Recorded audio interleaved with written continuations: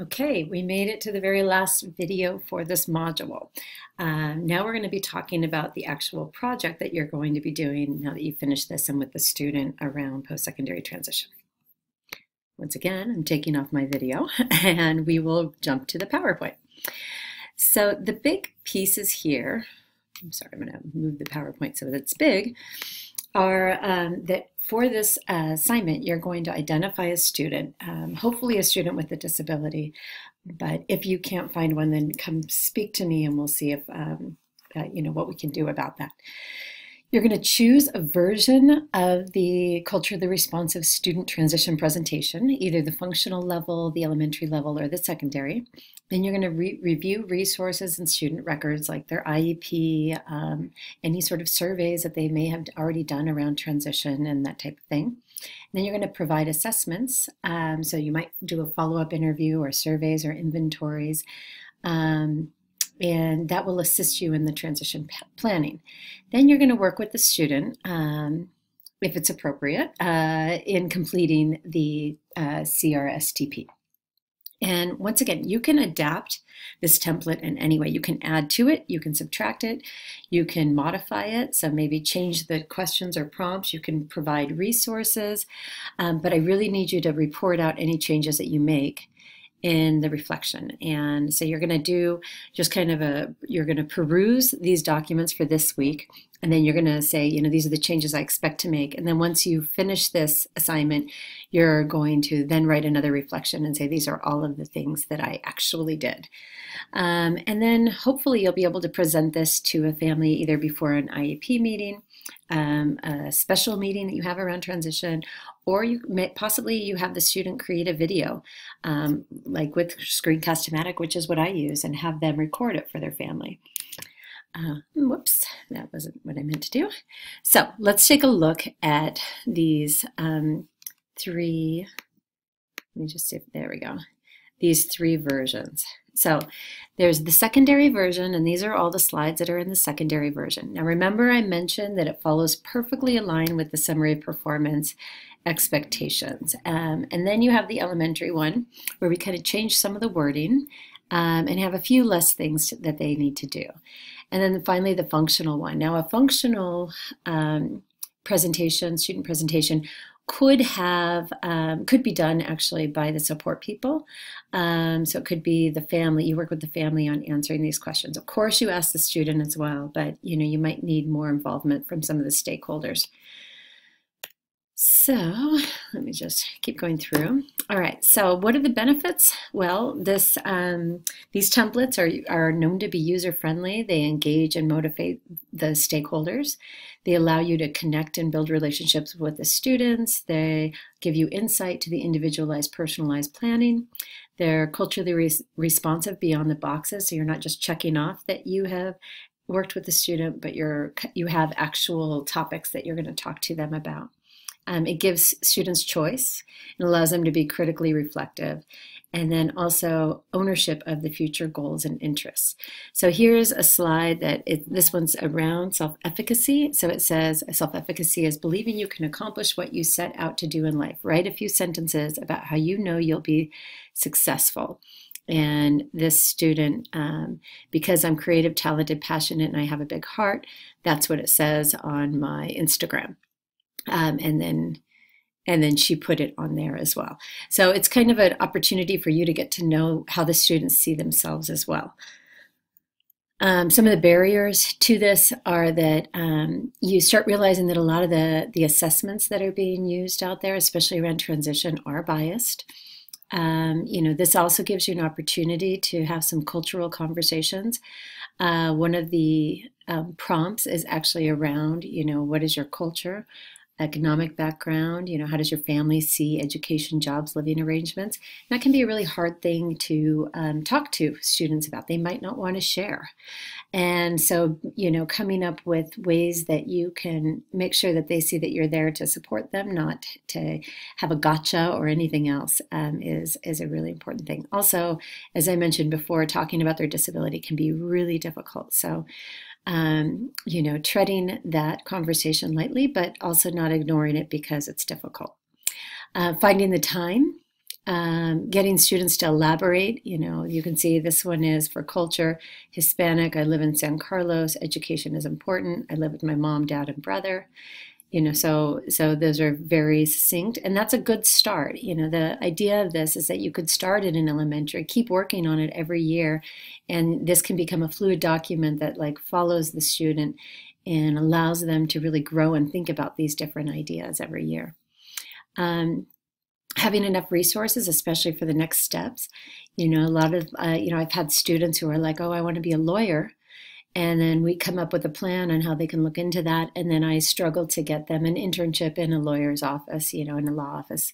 And so it's one of those things where a lot of times we have these wonderful ideas and, helping them get to those next steps can be very difficult.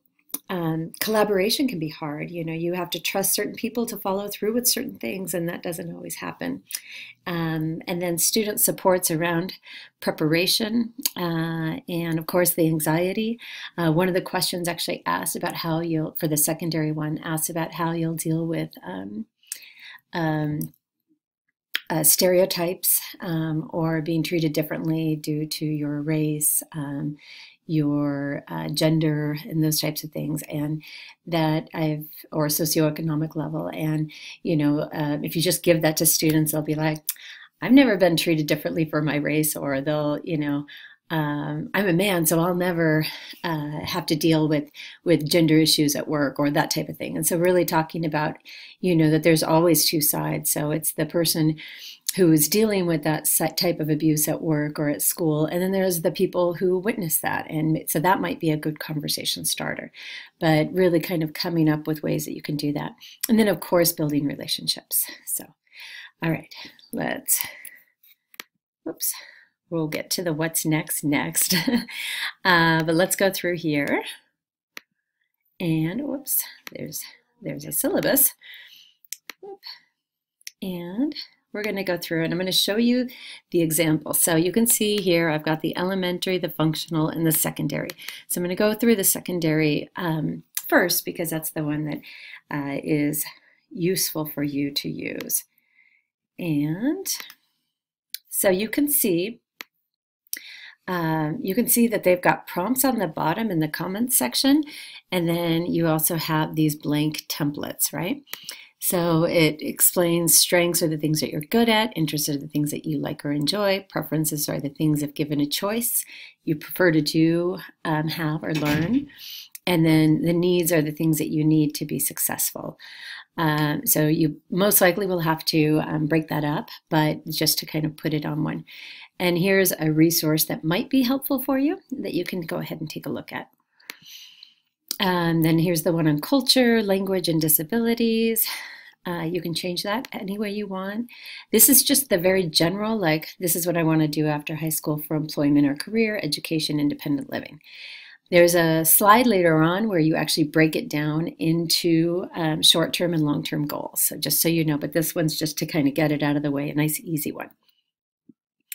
Then the ADA. One of the things that we've realized in transition is that most special educators do not know much about ADA and how to become eligible for the services.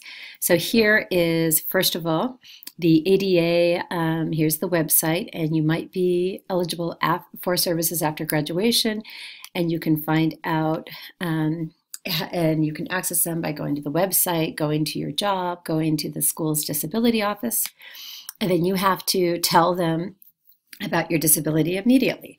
This can be a really hard thing for students with disabilities because they don't like to self-report. And so that's something that we need to always think about when we're working with our students, is just like helping them understand more about what it means to report your disability, that they need proof. So they need an IEP and or a doctor's note. They most likely will need their triannual testing, their psych ed report that helped determine their special education label.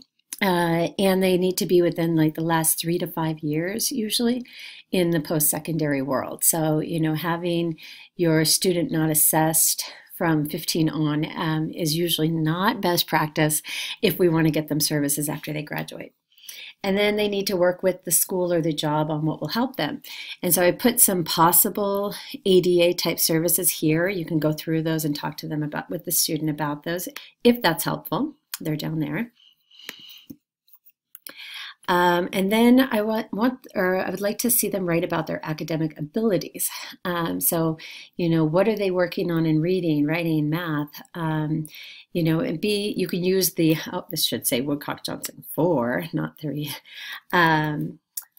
They can use the formal assessments like the Woodcock-Johnson present level results, or they can use more qualitative, like, I'm working on capitalizing the first letter of the sentence or increasing my vocabulary to high school level words or whatever it is, or I can add, subtract, multiply, and divide, and I'm working on word problems in algebra or something to that effect.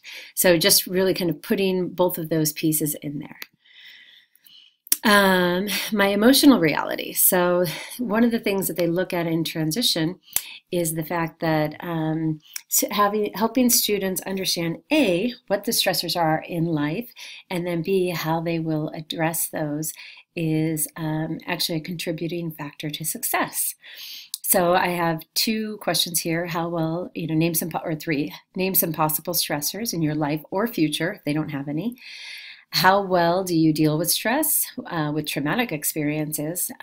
Most of us have lost a loved one at some point, so that's oftentimes an easy way to kind of get into that conversation. And then what can you do to make sure that you're able to meet responsibilities even though a tough situation might arise?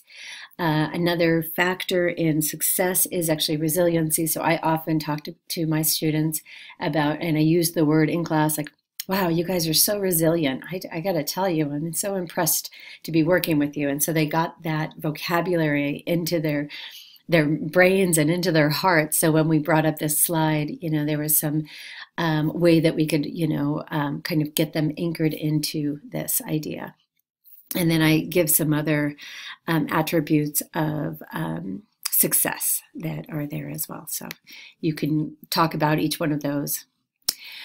Then the helpful accommodations and modifications. So one, you can check the IEP, you can talk to them about what works, you can look into assistive technology, and but this is really a useful thing. So I actually had my students do a self-advocacy sheet and accommodations and modifications sheet. So this is what my disability is these are the things that can help me. And then I would have them give those to teachers throughout the year whenever they had a new teacher. The next one is around self-efficacy. I know I'll be successful because I ask for a few sentences. Oftentimes I get 1 word, and that's okay. This is the overcoming adversity piece that I was talking to a bit ago. And you can see you've got disability, racism, sexism, and economic issues. One of the things that I sometimes did with my students is I had them Google these different topics and learn about them before we ever filled out this slide, because a lot of them were like, oh no, I'm never going to deal with sexism, or I'm never going to deal with economic issues. I'll always have a job, So I told them about the times I've been unemployed or, fell ill or that type of thing, and how I dealt with that. Staying connected. So there is evidence that having a support system when life gets tough, it actually can help you be more successful after high school. So I try to encourage these types of conversations and have them figure out a plan for staying better connected with the people in their personal lives, not just school life. And then here's the long-term and short-term goals. So I usually have them write 1 long-term and then 2 short-term around employment, around education, and independent living. So you can see that's the secondary. I'll show you the elementary. Whoops, that's not it. I'll show you the elementary next. And same idea. All I did here was change some of the prompts to have like a easier or more simplified language. Now you can have it like this, you can change it. Like I said, I just want to know how you're changing it. So like in reading, what am I good at doing? What do I need help with? I can do it. So this one's around self-awareness and resiliency. This one's around accommodations. And I know I'll be successful. Important people in my life rather than support system or whatever. And then you can see for the goals, when I grow up, I want to work as a I will. So you can see that these are sentence starters that I did for this group. When I grow up, I want to learn how to blank. I will go to college at. You can change that to I want to, as an adult, I want to learn more about, or whatever it is. Or you can take it off. Just make sure you write that down if you take it off. And then here's some independent living goals. So I want to learn how to cook, blank all by myself. I can clean, blank all by myself. I help my family buy. And then the last one is the functional. And here we go. You can see, put this bigger. You can see that it's, once again, we've got the same types of prompts, but we might change the language. And also on the resources, this one is a lot bigger, oftentimes for kids on the functional level, where their family is actually a bigger resource. They get them to doctor's appointments. They have oftentimes have a lot more intense schedules with expectations. I give a prompt for the community, and then also fill in the blank for some of these, and taking care of themselves, because hygiene and self-care is always a goal when it comes to functional disabilities. I get along well with others, and I give some examples of things, common things, social skills that kids who are working on functional plans, they're usually working on these pieces. And then things people can do to help me. I'll be successful, important people in my life, and then a few more. I want to reach my goals, but I just put these all onto one.